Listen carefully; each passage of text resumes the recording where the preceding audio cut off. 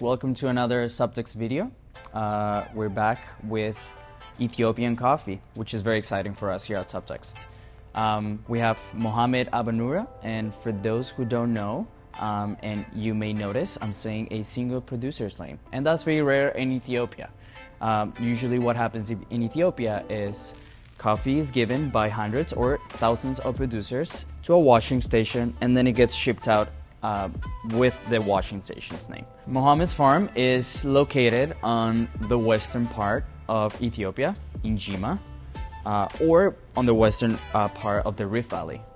On the other side of the Rift Valley, you find other very known places such as Guji, Sidama, or Gedeo. Jimma, as you may know, it's the home of the JARC, which is the Jimma Agricultural Research Center. And they are responsible for many of the work done in Ethiopia when it comes to coffee. They are responsible for identifying and propagating disease-resistant varieties.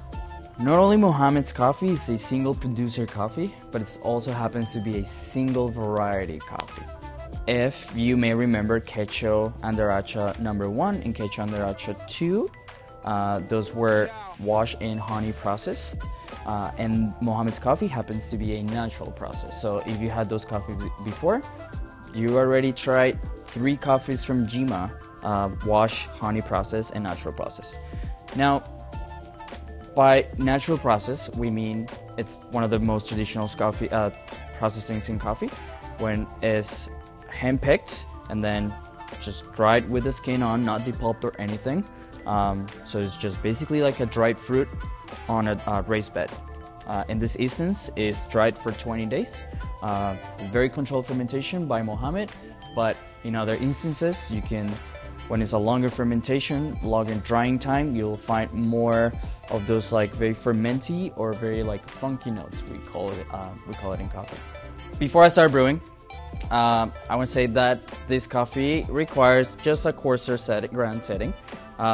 Ethiopian coffee, usually you have to go a little coarser than usual, and if you have ground our coffee before, or Ethiopian coffee, you might be at a grind setting, but don't be afraid to go 2, 3, 4 clicks coarser than you're used to. Mohammed, I promise, requires a coarser grind setting, but it ends up in a very beautiful coffee.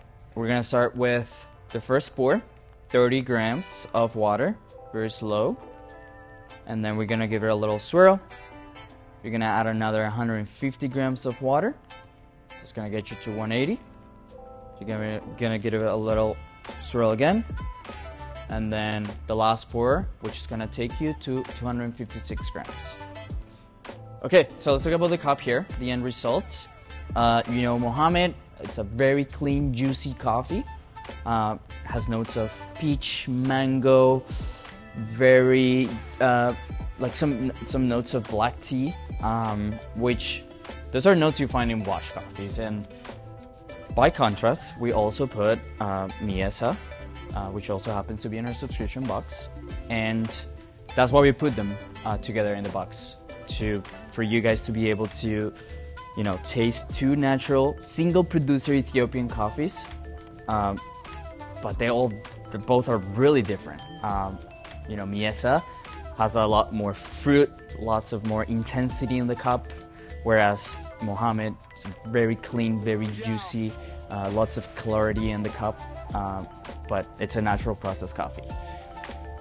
And that's it. We'll see you guys in another video. Bye.